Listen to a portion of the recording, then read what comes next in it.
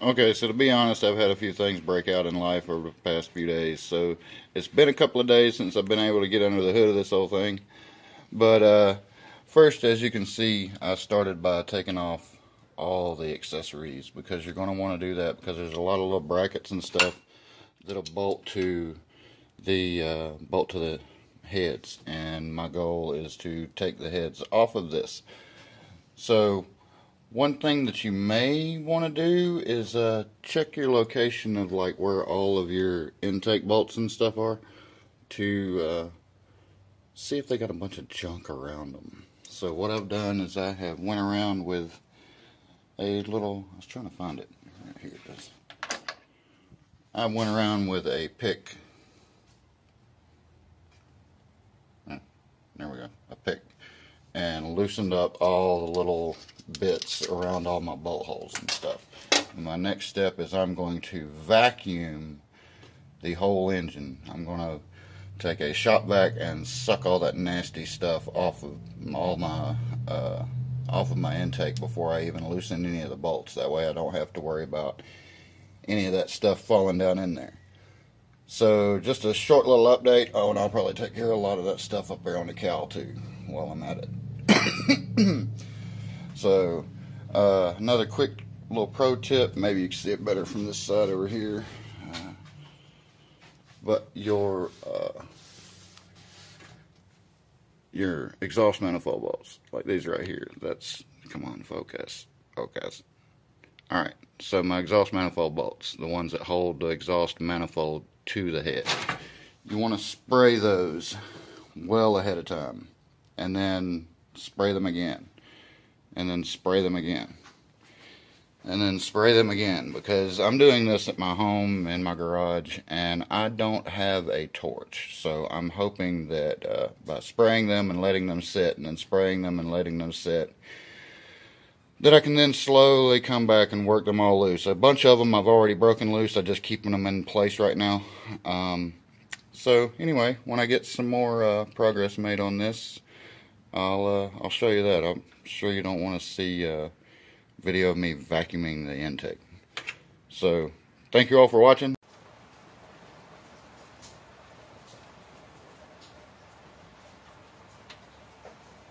So the key before tearing this thing completely apart is to make sure that you're at number 1 top dead center. I like to use a little piece of paper stuffed up into the number 1 spark plug hole, and when it gets on a compression stroke as it's coming up to top dead center, it'll generally blow that piece of paper out, or you can hear it hiss.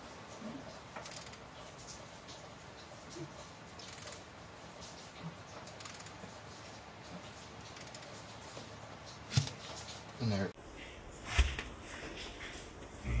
went. So now just need to bring the motor on around,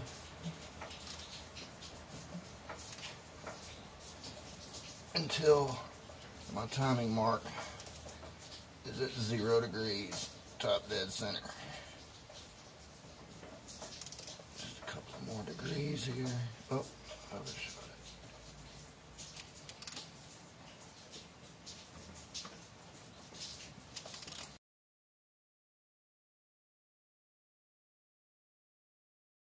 Okay, so I don't really know how great this is coming out on camera, but there's my timing mark on my crank lined up with the timing mark on my timing cover.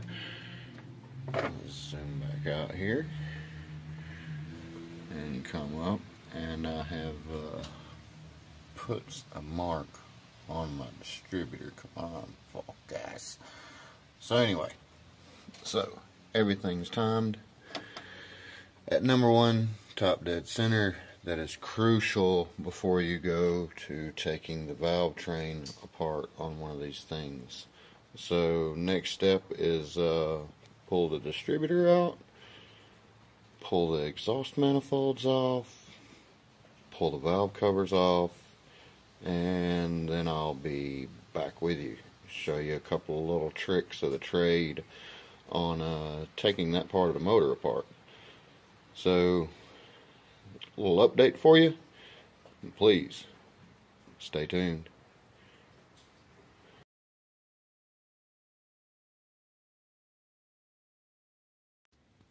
Okay, so now I have the manifolds off, the valve covers off, the intake off, the distributor out, obviously, and it comes to a very, very, very important step. These rocker arms need to go back onto each individual valve that they come off of. All of these rocker arms, sorry about the lighting. Okay, so all of the rocker arms and all of the push rods need to go back exactly where they came from. Otherwise, the wear patterns are going to be different, and you could end up with a real problem.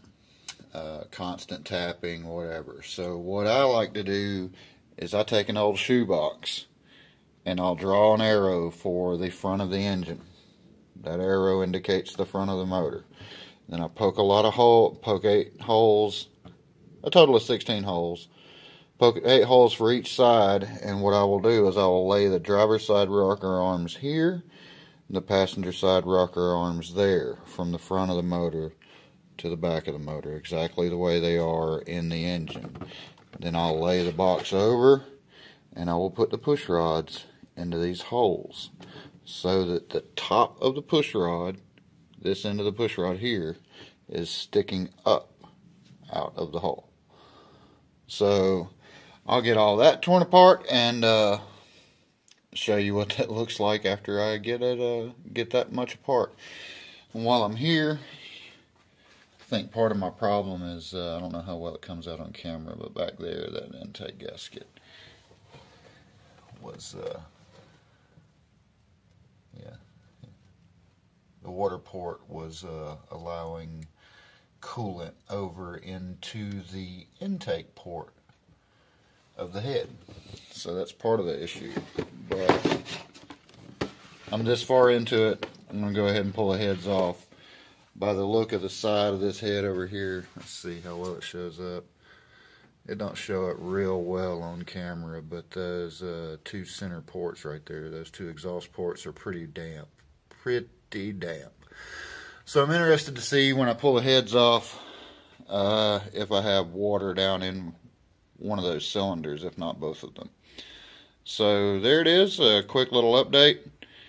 Hope you all appreciate it. Like this video if there's something about it that you like. And please stay tuned.